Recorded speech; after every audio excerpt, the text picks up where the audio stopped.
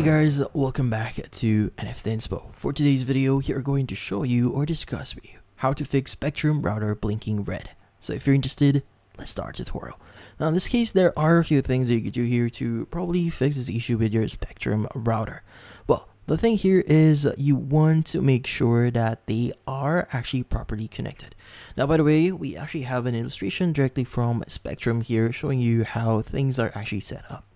Now, in this case, you want to make sure that the internet cable, both the back of your modem and your Wi-Fi router here, is securely connected. So make sure they are not loose and it's fully plugged in.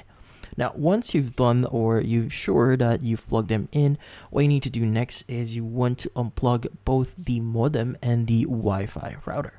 In this case, you could go ahead and turn off or remove the actual plug here and wait for a few minutes. Now, in this case, it is estimated to wait, like, for example, a 1 minute to 3 minutes just to drain the whole power from both the devices.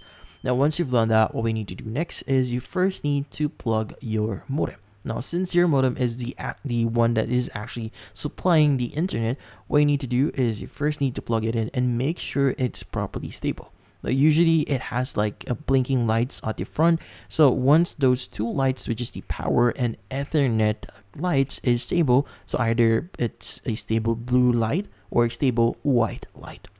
Says as long as the lights are stable, you need to go ahead and just plug in the Wi-Fi router. So the reason for this is we need to first make sure that the modem itself is stable before we actually plug the Wi-Fi router.